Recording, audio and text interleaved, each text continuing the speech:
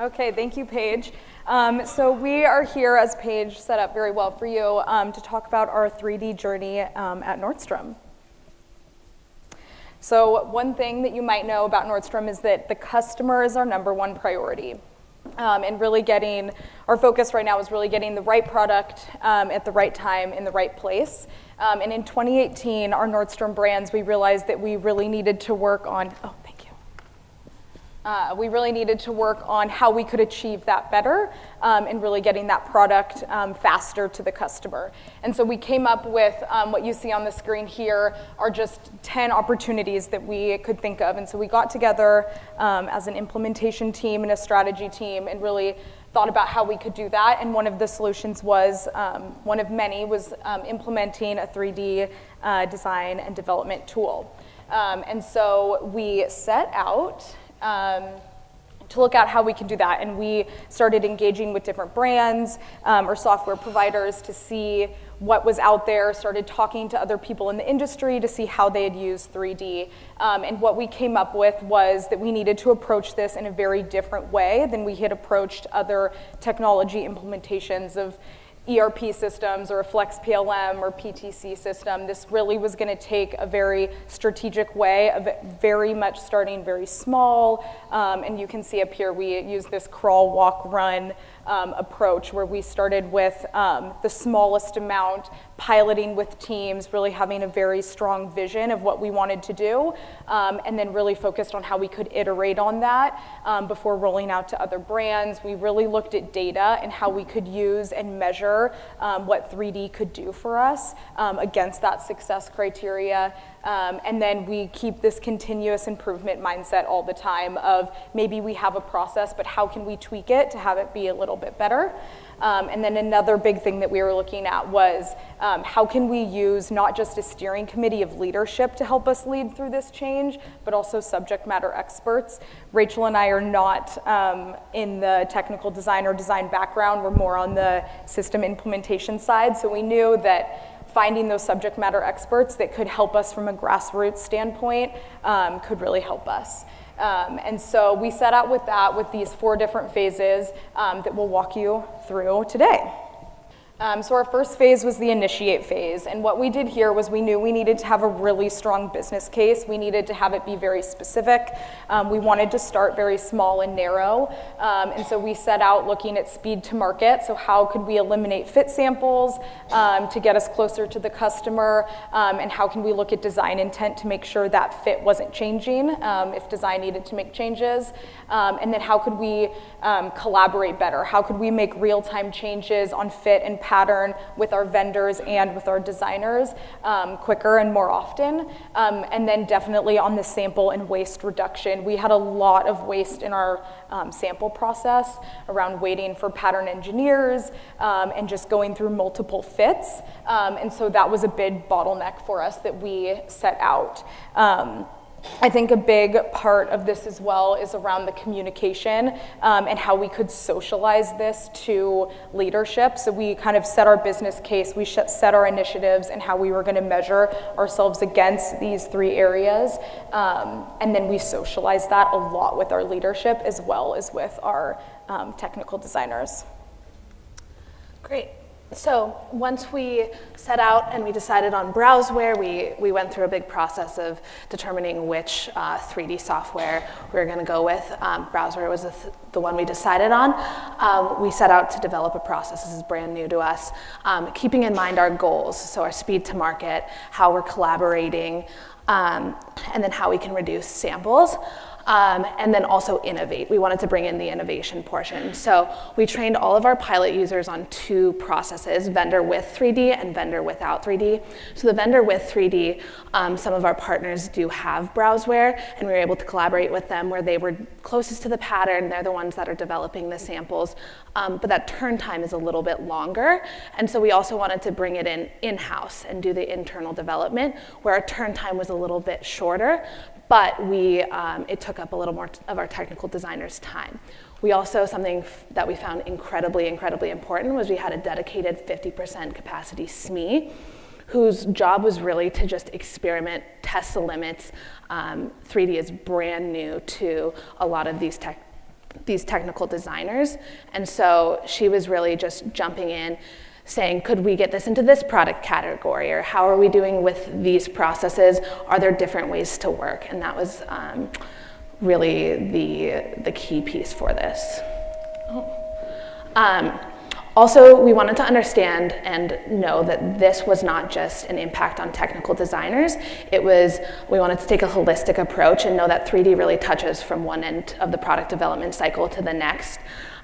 So as we went through and developed our change management, we kept in mind not just design or technical designers, but our designers, how it affected raw materials, how it affected our product merchandisers, and made sure that we were also, while socializing with technical designers, socializing with these teams as well. Once we introduced it to them, we went into our pilot phase. And so in our pilot phase, we were running parallel processes where we were developing in 3D and getting physical samples in. And then we got feedback not just from technical design on the fit, but on design from the design intent and from our merchandisers on how comfortable they felt designing or selling in 3D. So we weren't just going straight from just showing physical samples to just showing 3D. We would show them side by side and then gather feedback. So it really built confidence in the system. We were able to understand how 3D translates to real bodies, and then it allowed us to gather data so that we can make better decisions going forward. So as we finished the pilot, we really realized that although we set out initially and set our initial requirements on how could we focus more on fit and get our first fit approved right off the bat, we realized that there was areas that were very dependent on that up in the beginning of our process, and just organically through working, as Rachel mentioned, with the other areas of the business, we really saw that design intent and alignment up front, and then bringing virtual samples into our buy meeting before we're even looking at fit was also very instrumental for 3D. And so from a virtual assortment standpoint, we actually started trickling in the 3D images, some of which you saw on this slide previously, to our buy meetings, showing them a physical sample as well as the virtual sample. And the adoption has and the feedback has actually been quite great. And so as we're moving forward in rolling this out more, we're gonna start showing both in buy meetings to start getting people more familiar. And that kind of goes back to our crawl, walk, run. It's still in the crawl phase, but we're just trying to trickle information as we can and get people a little bit more comfortable with it and just increase that communication and that familiarity with 3D. And that also brings us to our lessons learned. So as we finished the pilot, and as we've mentioned, we had very strict measures of success that we captured cycle time and how many fit samples and how long it took. And we also wanted to make sure that we were looking at it from a qualitative perspective as well. And so we got a lot of feedback, we did surveys, and there was 3 kind of main areas that we had lessons learned in. In the organization and training area, I think the biggest one was the 3D champions. So we've mentioned them before, but we had subject matter experts that we really honed in on their skills for 3D, and they were very instrumental in kind of our grassroots campaigning to the other designers and technical designers and merchandisers of how great the tool is and what it can do for our goals that we've set out for as a company, and how they can really be instrumental in helping with that. And so we'll definitely be continuing that. And then in our business process, I think a big learning for us was on our vendor quality standards. And so that is what we are asking our vendors to do. And we've put together just kind of our best practices around that. And we've been working with 2 of our main strategic agents on using Browzwear as well. And it became very clear that we need to give them some guidelines of how do we want this image to come back? What are we expecting? What are they expecting? What's gonna help them when we send it? And so we're still implementing and improving that daily, but that is one thing from a process standpoint that we hadn't thought of as much up front, is what that vendor needs from us and what we need back from them. And then from a Browzwear and a tool standpoint, I think our biggest lesson learned was around the tool complexity. Browzwear is a very user-friendly tool, and our technical designers love working in it.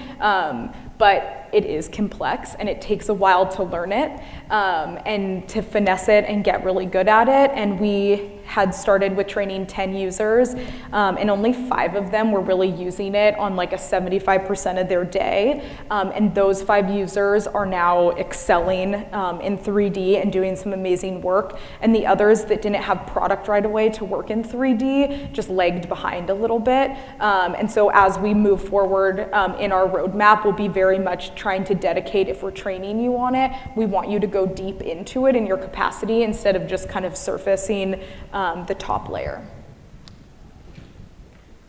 And that takes us into our rollout phase. So we're actually now, as of last month, moving into what we're calling our foundation phase. So we completed our pilot, and we're moving into rolling out to additional teams, and then also building what we're calling a 3D toolkit. So as I said, the tool is very complex, and it does require a lot of setup work. You need to have your blocks, you need to have your process, you need to have these vendor standards, you need to have materials analyzed, and that kind of worked into your calendar and your process. So we're kind of taking the next couple quarters to really build a foundation that's going to help us in the future to scale and optimize as we move forward.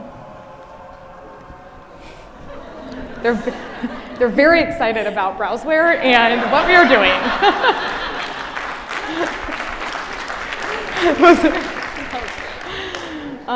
So yeah, this is, we'll end with this in our 3D vision. And I think one thing with 3D is we said we're always learning, we're always trying to improve. And so we want to take small steps.